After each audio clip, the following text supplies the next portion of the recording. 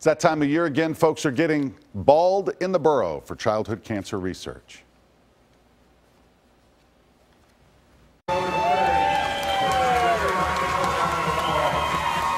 Yep, the event held tonight at Lanes Trains and Automobiles in Murfreesboro raised money for the St. Baldrick's Foundation. Men, women, and kids went bald for a cause that touches everyone's hearts.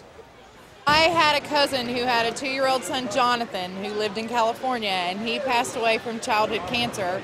So when I found out about the opportunity to do Bald in the Boro, I jumped on it. I've already had one cancer survivor who is, I think she was about 8 years old. She'd had her hair back for 18 months, and she decided to shave her head again. Isn't that great? The foundation reports more children are lost to cancer in the U.S. than any other disease.